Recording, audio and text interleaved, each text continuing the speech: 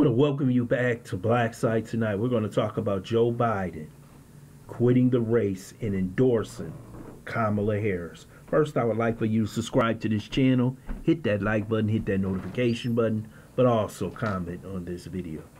Joe Biden has finally quit the race.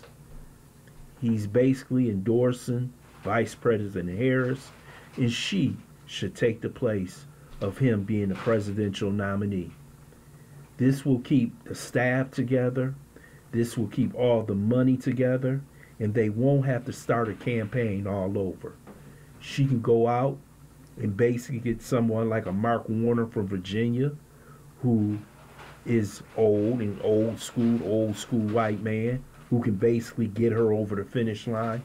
But I truly think a lot of people are underestimating Kamala Harris in the Democrat Party. I believe that she has a 50-50 shot of winning this election, because within the next 4 months, there are so many twists and turns that can happen with Donald Trump. We don't know how he's going to be attacked in the next 4 months.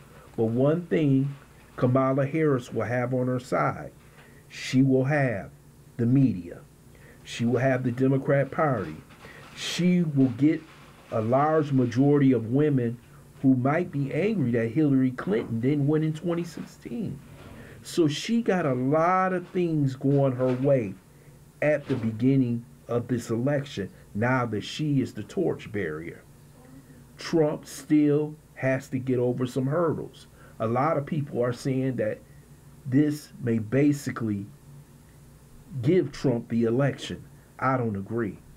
I think Trump still has some problems in the Rust Belt. I think those states are pretty difficult for him to win. This might put Georgia back in place. This might go ahead and put also Nevada back in, simply because it's not Joe Biden. People wanted a younger person. Now they have the vice president. And we have to see how she carries herself for the next 4 months. We have seen her over the past 3.5 years. I'm not going to say they were the best 3.5 years, but maybe she can step up to the plate and lead the Democrats to a comeback victory. It's possible, because you got to understand, she's connected to the deep state. They want the war in Ukraine. They want everything going on in Israel. Everything that they have going on right now, she will support them. Donald Trump is diametrically on the other side of the ledger. They will pick the person who keeps their team on the field. And that's what Kamala Harris will do. And I'm going to tell black people, y'all know what she's about. She's going to go around with the AKA thing and all that other stuff. But she done already told you she just ain't doing nothing for black folks. She done already told y'all how she felt when she was putting black men in prison. Oh, she gonna run on that, because she needs those moderate white males. She needs a small percentage of them to get her over the finish line. And I'm going to tell you right now, she's going to get some of the best Obama people behind her to try and push her over the finish line. But I'm telling you right now, for those who sit near saying, well, we got 4 years, I don't believe it. I think that Trump has some serious problems. And we don't know if the judge in New York, Marchant, on September 11th, is not going to put Trump in jail. Hey, I wouldn't put nothing past these Democrats in the deep state. They have tried everything. And I'm going to tell you this also. If you don't think they're going to play with them numbers in this election, something's wrong with you. I told people last night, they got people out here talking about a landslide. I said he should be glad if he get 271. That's one over winning the Electoral College. Because these people play to win. Now, I don't know how Kamala's going to get everybody together, because you know that Nancy Pelosi, Chuck Schumer, and some of those other Democrats don't want her. AOC said it. She said what was happening in the room, and I believe her. I know they don't want her, because they don't believe that she can step up to the plate. But we don't know After 4 years, people can make a change. They can get better. This might be her time. So we have to understand this race can change. The excitement can change. The Democrat Party can feel better. I don't know.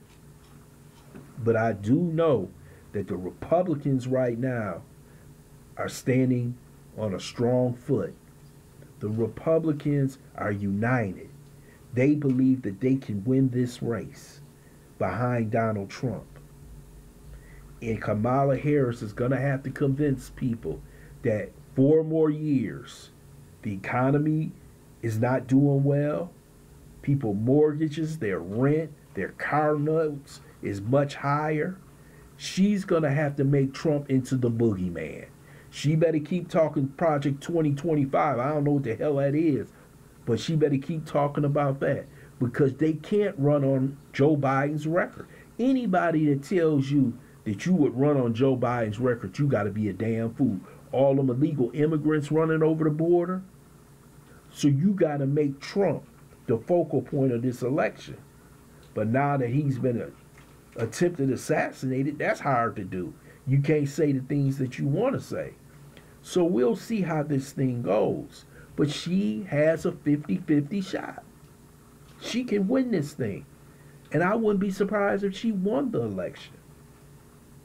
They love somebody like an Obama. She's one of those type. She will do what the deep state tells her to do.